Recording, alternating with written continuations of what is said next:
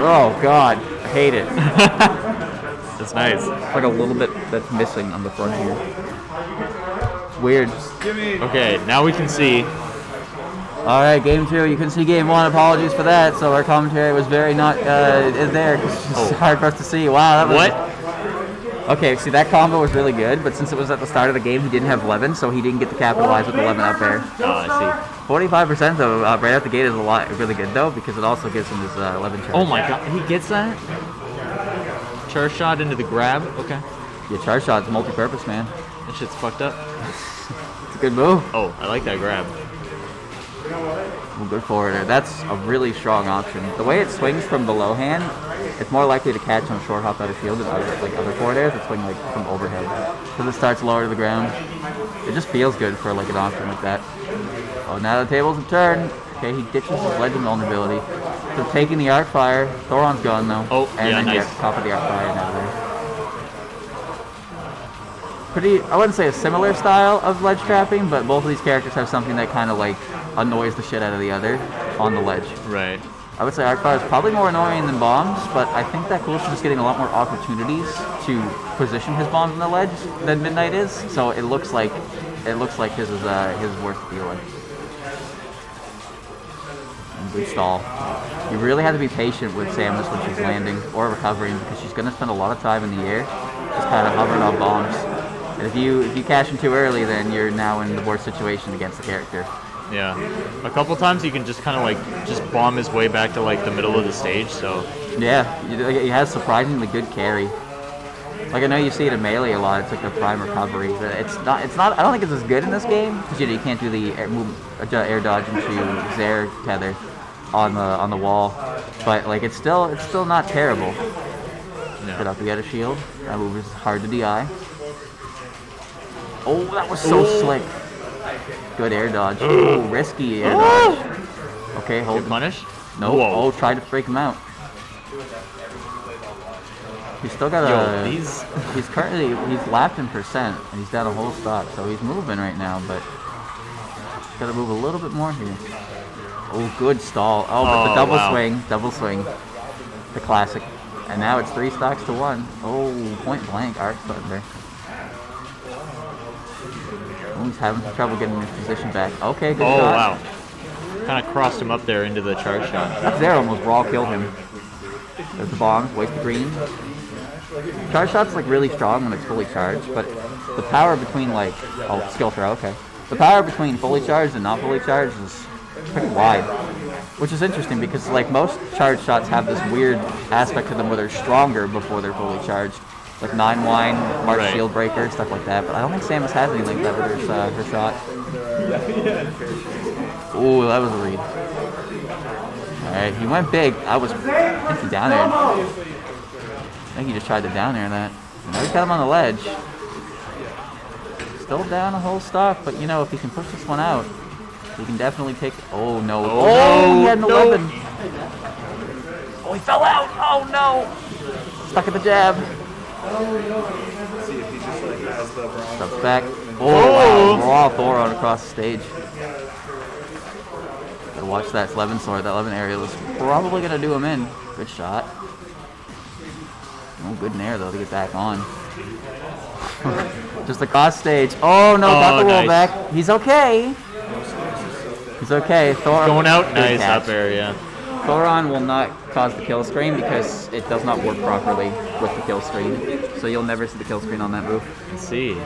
Oliver, I think my cut just healed, so we can play. Should we play? This set or whenever you want. Cool, whenever. We're gonna have a roided up. Great. This one? Alright, goodbye. Goodbye. Have fun. Enjoy your man in red hair. And now we go to game 3. Where at though? I didn't catch the stage.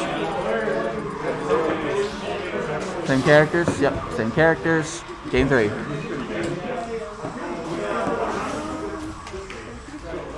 Alright. Same stage, okay.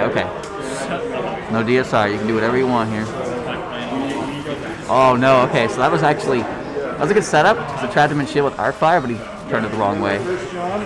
And now, unfortunately, it has become this game again, on the ledge. Defensive arc fire. Which one do you think is more powerful when the opponent is on the ledge?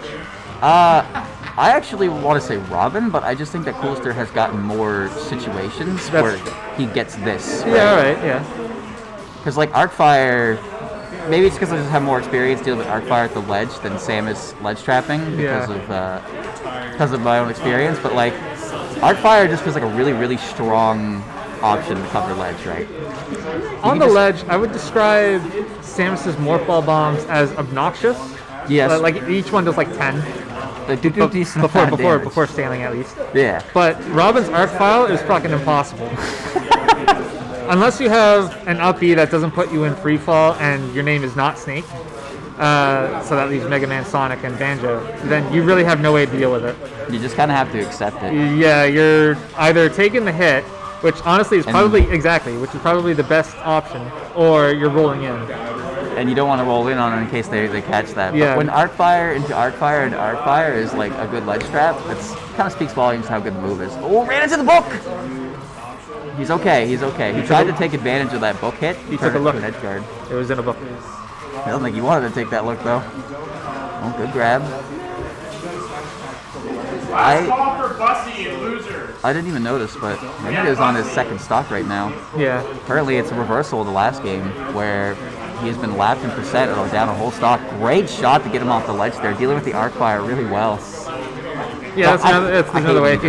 If you have a projectile that will not flank with arc file, then that's one way to deal with it. Because that'll get him right off the ledge. Good catch on the roll with the down smash. Good covers. Yeah. So I noticed that Samus has loved to do the jab grab, right? Right. And it's even though you know it's coming, it's very easy to fall into the shield trap. But I see that Koolst3r is not he's not just going for the immediate grab after the jab. He's kind of like delaying his option, kind of trying to see what his opponent's doing.